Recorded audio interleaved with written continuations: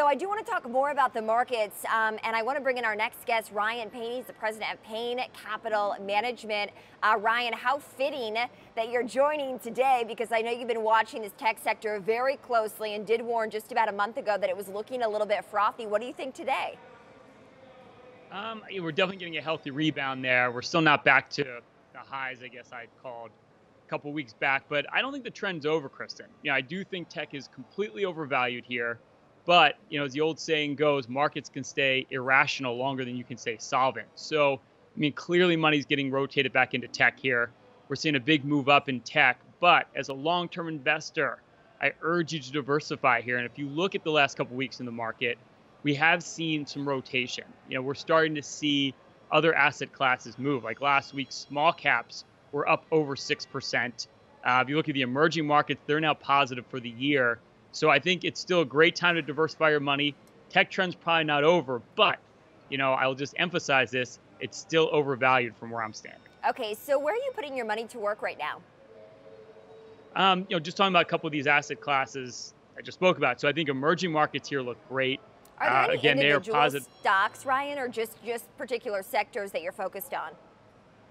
Well, we're an asset allocator at my firm, but if you want to get into the granular, I do like energy here. I think you could buy the larger integrated oil companies like Chevron, Exxon here. That's probably the most grossly out of favor part of the market, down close to 50% for the year. But when you start looking at supply and demand, and you start looking at U.S. supplies being down the last 9 of the last 11 weeks, and global demand should continue to go up over the next couple of years, I think it's a great place to deploy some capital, not to mention the dividends you're going to earn there versus, the tech sector does not pay great dividends here, Kristen. So I think that's another thing you want to look at is getting paid to be in some of these other asset classes. Interesting. Okay, so let's talk about the broad market then, just in terms of how people's ETFs, mutual funds might be moving based on some of these headlines. Still a stimulus stalemate in Washington. And then the J&J news this morning. I don't know how focused you are on this vaccine news, Ryan, but now only 2 of the 4 potential vaccine makers still actively in these late-stage trials. And I think that could potentially be a concern for this economy, getting back to some sense of normalcy, if we will. What do you think about that? I think it's going to be fits and starts in regards to what happens with the vaccine. So I don't think anyone's expecting that anytime soon. Realistically, even if we were to get one vaccine out of the 4, to your point, that are in trials right now, when are people realistically going to start taking that? It could be as late as next spring or next summer. So I think the other thing is just that contact tracing is a big, big deal. And the more we increase that, the more we're able to isolate a lot of these incidents that flare up. So I'm optimistic. I think, any sort of second wave we've been hearing about, the market obviously knows that already. We're talking about it. It's not a secret. So, I just wonder with the social distancing measures in place and, again, better contact tracing as we move along, I think that's still going to improve in terms of getting back to normalcy, even if we don't have the vaccine as soon as some may expect. So I think that's more the long game here, Kristen. Biden widening his lead in the polls, Ryan. It looks like it's giving investors a little bit more certainty this past week or so since Trump's COVID diagnosis that we might have a better idea of who the winner is on election night. Of course, there's still questions about a contested election, and still in the next 3 weeks, obviously a lot could change. But how are you looking at that? Does that change your asset allocation at all, where you're putting money to work, knowing that at least for now, Biden has widened his lead in these polls? Yeah, well, we know how good those polls are. And I realize he has a little bit bigger lead than Clinton did over Trump back in 2016. You can go back to Reagan in 1980. He actually had an 8-point deficit versus Carter, and he won that election.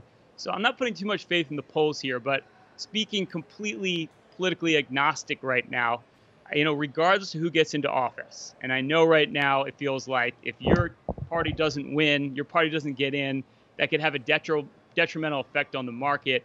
I would argue against that. With the trillions of dollars that are being printed right now globally, and I have to think no matter who gets into power here, Kristen, the printing press is going to continue to print, and the V-shaped recovery we've seen already in the economy. We really had a 2-month recession, and if you look at the numbers, within the economy right now, unemployment has come down a lot over the last couple months. You start looking at GDP growth this month or this quarter, next quarter, that's going to come in phenomenally well. and you start looking at earnings next year, that could be as high as like a 25% increase over this year. These are bigger, more powerful trends. It's just so hard for me not to be overall bullish. And I like Interesting. to be a bull, given the fact there's these other powerful forces at work. So I would ignore the election noise and I'd get invested right now. Interesting. Okay. And even though you think tech is overvalued, you would be putting money to work in the S&P 500 and the Dow. I mean, I know you have certain asset allocations, like energy, for instance, that you're more focused on. But broadly speaking, you would be buying stocks. Yeah, I think you want to own everything. Be careful with the S&P 500. I've talked about this a lot. It's a tech fun and drag. I mean, literally, you have 5 stocks that make up 25% of that are all tech related. So it's not real diversification, right? I call it the S&P 5 versus the S&P 500. So I think the smartest move you can make as an investor right now is to start to spread your capital out. Yes, have some money in growth, have some money in tech, but don't overweight it. It is overvalued. And my thoughts are, I've said this a lot, when the music stops, it's not going to be pretty, Kristen. So I think it's a smart move right now to start to diversify, buying value stocks. We talk about energy, looking at financials. You look at those loan loss provisions at JP Morgan, they actually reduced them a little bit because they were so conservative early on. And I think that's what most companies are doing right now. They're managing their balance sheets so well. So as the economy reopens, they can do less revenue and have even better earnings just because they're much leaner and meaner than they were before going into the pandemic. Ryan, so diversification quickly, is key. Ryan, we only have a little bit of time left. I want you to break down a financial sector investment for our viewers, because we do anticipate that rates are going to stay low for the foreseeable future, near zero, likely for years to come because of the crisis that we're in. How does that affect an investment in some of these financial stocks? Well, I think you have to be careful there because the 10-year Treasury has moved up quite a bit over the course of the last couple of weeks.